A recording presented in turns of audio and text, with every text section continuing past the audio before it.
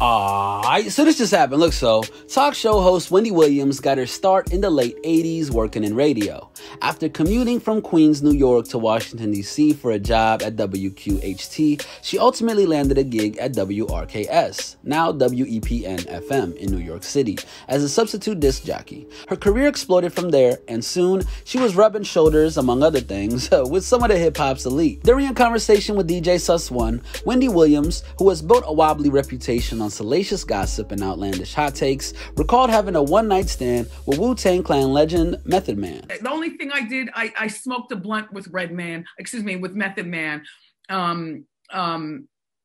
while I gave him a bath, and it was a one-night stand. And what? And he'll deny it, maybe not. You know, that wasn't in the movie. It wasn't in the movie. It wasn't in the movie because Method Man is still very angry at me. For what? I don't know, for being me, for telling the truth. It was one night we were in the club, a fight broke out and gunshots broke out. The fight was ridiculous. The whole Wu-Tang was there, but it was only Meth up in the rafters. And see, that's where I'd go to observe everything because I was by myself. And he's like, yo, Wendy, because he'd been on the show before, and he was effed up. And I smelled the weed, and I had weed, but he had better, you know.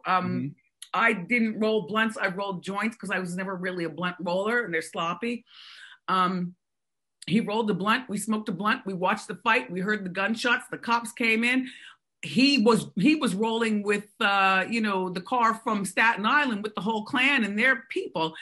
And I said to him, I guess I batted my eyes and, rocked my shoulders. You know how you do. Oh, yeah. And I said, you want to come over? And he said, yeah, I'll follow you. And I said, give me your hand. And I grabbed his hand and he put his head down and I put my head down. And people didn't even realize at the time it was Wendy. And one of the biggest stars, the leader of the biggest group in the world, just left, got in her Pathfinder and went back to her penthouse in Jersey City, where she bathed him in her jacuzzi tub. Wow. And smoked more weed. That was back in the coke days. I don't remember what he did. I'm not going to implicate him on that. I did give. I don't know if I'm asking too much, but did you guys go all the way?